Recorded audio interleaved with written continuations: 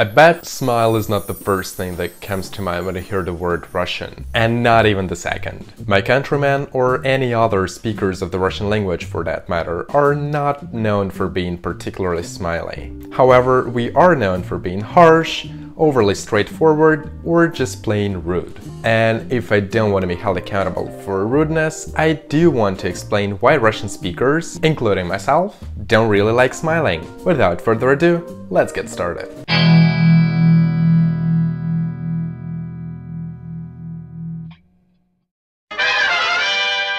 Russians do like smiling. As a matter of fact, we do that fairly often. Of course, not as often as German, the French, Brits, or especially Americans. You will never see a Russian smiling at a store counter or showing off their teeth when speaking to a stranger on the street. If you come to a Starbucks in Moscow, don't expect a barista to be smiling.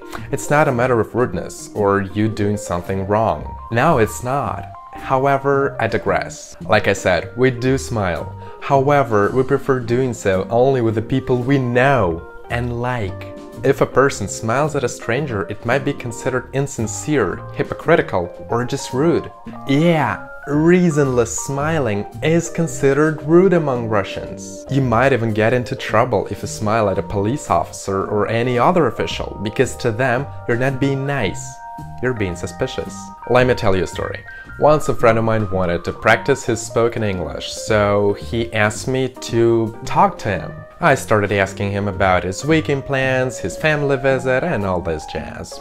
The second I looked at his face, I saw him staring at me, almost scared.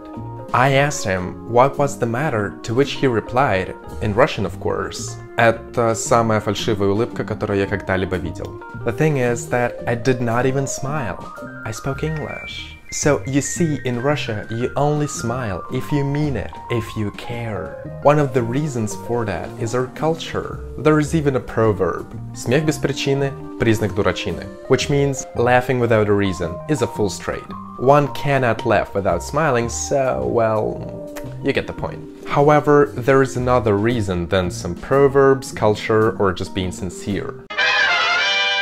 Russians, surprise, speak Russian. Russian is an East Slavic language with a rather peculiar phonetic system. You see, there is a clear distinction between palatalized, soft, and not palatalized, hard consonant sounds. You may not mistake one for another because your partner might not be able to understand you. For example, mama, meme, kon, konь.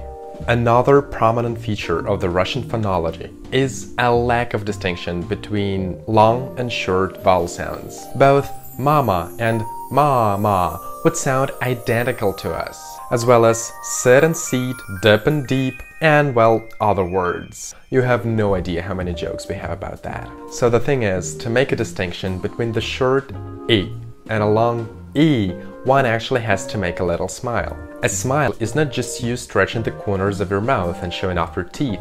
Oh no, it's so much more. Anatomically, it means that your facial and neck muscles are stretching, tensing, and relaxing. And do you know what happens when you tense and relax your muscles for an extended period of time? Yeah, they get toned. Obviously, if you don't, your muscles don't as well. And that is what happens to Russians. As our language does not make us smile, well, we don't. Thus, smiling for longer periods of time becomes physically uncomfortable. Hence the culture. If you enjoyed this video, hit the like button, subscribe to our channel, and share this video with your friends. Have a nice day and see you later!